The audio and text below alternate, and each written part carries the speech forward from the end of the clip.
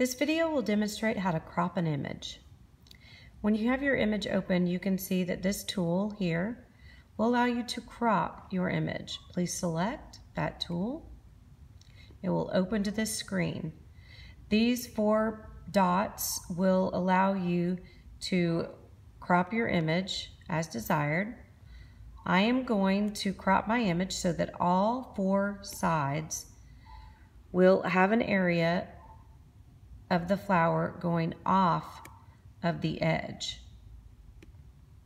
Keep in mind that you're working with an 8.5 by 11 or 9 by 12 page, so you will need to make sure that this area fits on your page. I like this, so now I am going to save a copy. And now this is the image that I will be using to draw from.